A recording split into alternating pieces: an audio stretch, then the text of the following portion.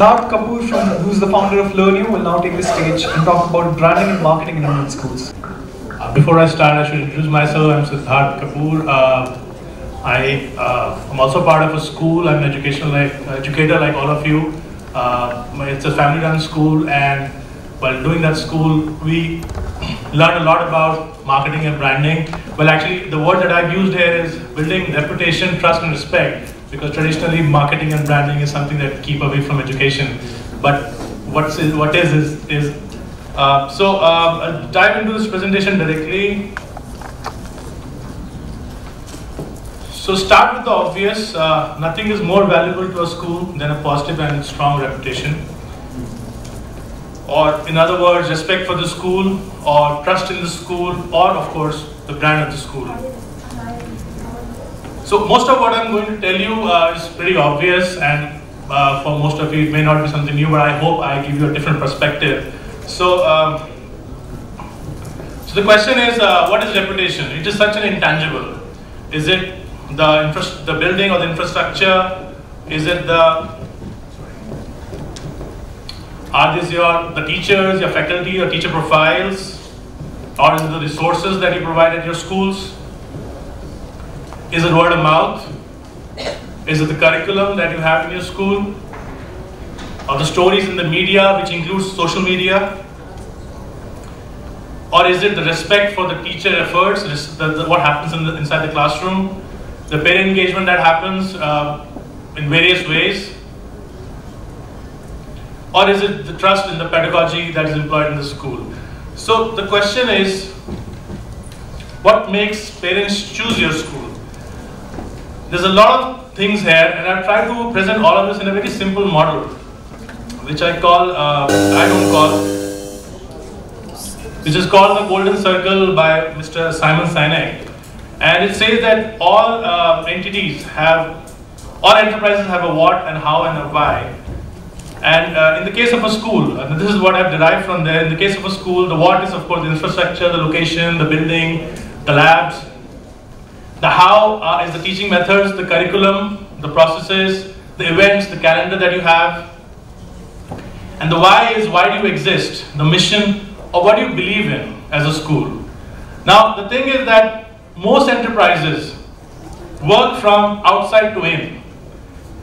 As schools, we have brochures, we have websites, we talk about this, we have that. Many of the progressive schools are focusing on the how. We try to present the how also to the parent. This is what we do in the classroom. We have been listening to a lot of how today, the pedagogy, the processes. But most enterprises are a little fuzzy about what do we believe in, why do we exist, why does this enterprise exist. So I'll start with a very simple example, taking the example of Apple. So how many of you, just show of hand, how many of you own an Apple device or have used an Apple device? Okay, fair number. So if Apple was like any other company and it was working from outside in, this is what they will say. We make great computers, they're beautifully designed. We make great computers, that's the what. They're beautifully designed, simple to use and user-friendly, that's the how. And of course the why is fuzzy and one by one. But what actually Apple does is this. We start with the why. Everything we do, we believe in challenging status quo. We believe in thinking differently.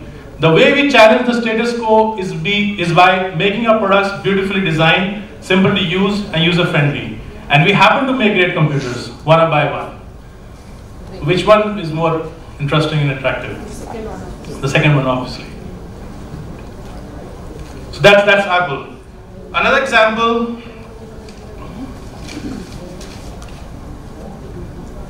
Uber. Many of you use Uber. So the why for Uber is because it's painful to be stranded without easy access to reliable transportation. Now, it nowhere says it's a taxi company. It nowhere says it owns cars, or it actually doesn't own cars. It doesn't say it's a smartphone app, nothing. It's a very clear why, very clear articulation. And of course, after you have cleared the why, The how and the what comes, but people buy the why. Why is the purpose, the cause of what you believe in. What you as an enterprise, as a school believe in. The how and the what comes later and serves as a tangible proof of the why. When why, how and what are aligned, trust, loyalty and reputation or the brand develops. So coming back to our example, our situation, the schools, the what, of course, are the brochure, the website, the report card, the grades. The how is the, of course, after you have clarified the why, the how and the what is what actually tangibilizes, what helps us to tangibilize or make tangible what we are doing in the school. And because why is such an intangible thing, this is the only way we can make it tangible. So the how is, of course, exhibitions in PTCM or student conferences or other events. And a lot of progressive schools are also sharing photos. They're taking photos and videos inside the classroom. We do alumni stories, we do parent stories, we do events. But what happens is that all the things that happen in the classroom, parents miss out on most of them.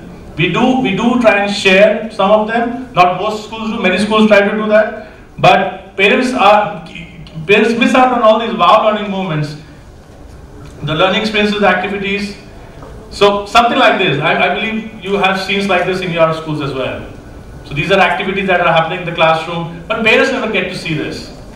You might be taking pictures and videos. I'm sure many of you put it on social media. These are again the similar stuff put on Facebook. By a show of hands, how many of you have WhatsApp groups for classes where you're sharing the pictures and videos? Okay, with WhatsApp groups we have another problem, privacy. Broadcasting. What if a parent sends a comment? If it's a common group, parents can also comment in. Sometimes that could be a problem. The phone numbers are available to everyone. Your teachers don't have privacy. Their mobile numbers are also available to everyone. Broadcasting, as you rightly said, but most important than that, there's no privacy. As a father, I wouldn't want my child's picture to be shown to the rest of the world. And when those photographs or videos are shared, they're generally shared in bulk. You just end up sharing 10 photographs or 10 videos or more, or something similar on a Facebook page. As a parent, I'm trying to look for my child's photograph. I don't know where that is. It could be maybe the 7th or the 8th photograph. So, as a school, we saw these problems and we've been trying to find a solution for the last 4 or 5 years. And we ended up developing a mobile app for ourselves, which was just more of a pilot thing that we did in our school, and it just evolved into something nice that I want to share with you right now. So we call it Lernio, that's the name of the app. And the whole idea is to build respect, trust, and reputation or the brand for the school. As you can see on the right side, it's a little cropped right now, but the whole idea is that it's an app which allows teachers to take these pictures and videos and upload them. But before uploading, they tag these kids. And a photograph, if it has 3 students doing an activity, this photograph gets pushed to only those 3 parents. Not the whole class group, not the whole school community, not the rest of the world. Just those 3 parents. And then it's the parents' choice. Do they want to share it further or not? Similarly with videos, and similarly with events or upcoming events or anything else, what is pushed to the parent is only what is relevant to the parent. So it gives a lot of convenience, it gives a lot of privacy, and at the same time it engages the parent, and you as a school get a chance to showcase your how. You as a school get a chance to showcase your pedagogy, which is what actually tangibilizes why the school exists. The pedagogy that you employ in the classroom, the various programs that you do in the classroom, you get to showcase this to your parents in a very engaging and a private way. So this is the same thing.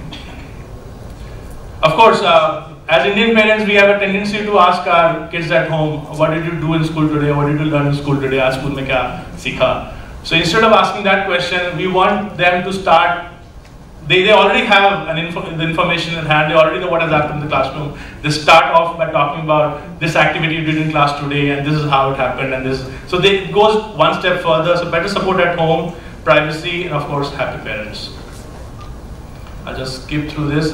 The most important thing is Lernio is not built by software developers or a tech company. It's built by educationists.